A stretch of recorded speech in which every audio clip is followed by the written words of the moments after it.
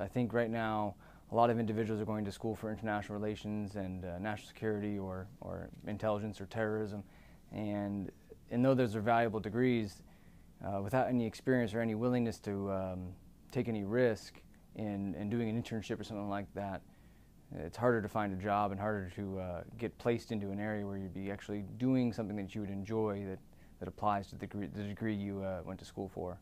I found out about the internship program through my grad school.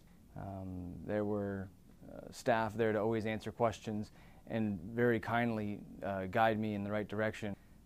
Working at NGA is a fantastic experience and opportunity, especially if you've come from an academic environment or you've worked around the military.